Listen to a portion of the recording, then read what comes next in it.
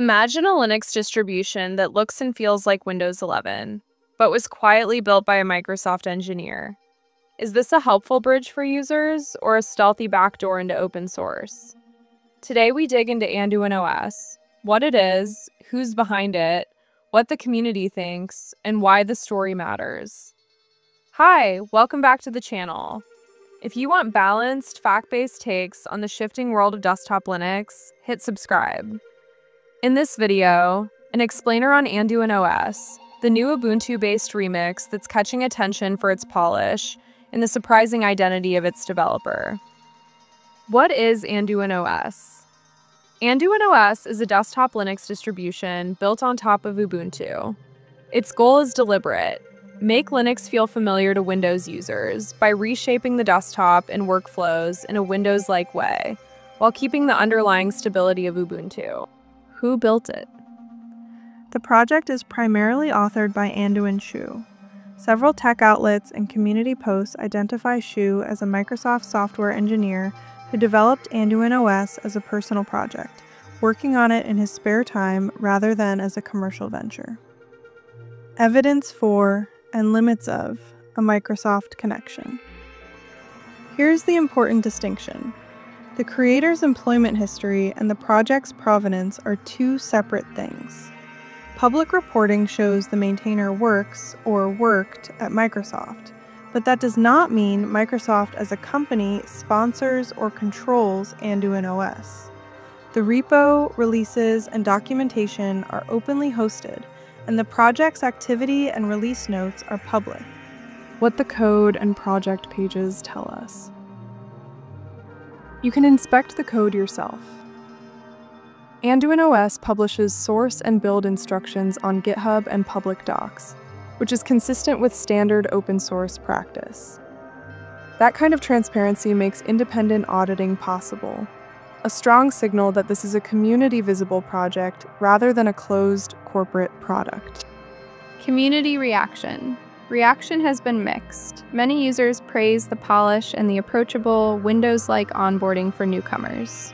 Others are skeptical, not because the project is technically weak, but because they worry about large vendors' influence and about the long-term intentions behind vendor-affiliated maintainers. You can see these debates across Reddit threads. Historical parallels and why this matters. Big tech participating in open source is not new. Microsoft itself has contributed to many OSS projects over the last decade. The difference here is perception. A distro styled after Windows, authored by a Microsoft-affiliated engineer, triggers fears of embrace, extend. The idea that a company can use familiarity to steer an ecosystem. But perception and reality must be separated with evidence. Is this a personal project, or is there corporate strategy behind it? So far, the public record points to the former, a personal project, but the optics are worth discussing. Potential impacts. Winners and losers.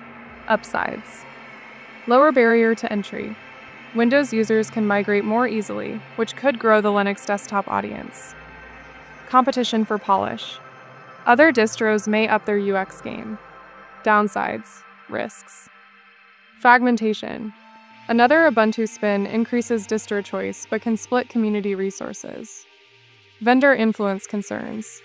If big vendors push for needle-moving integrations, the community will need to scrutinize motives and code paths.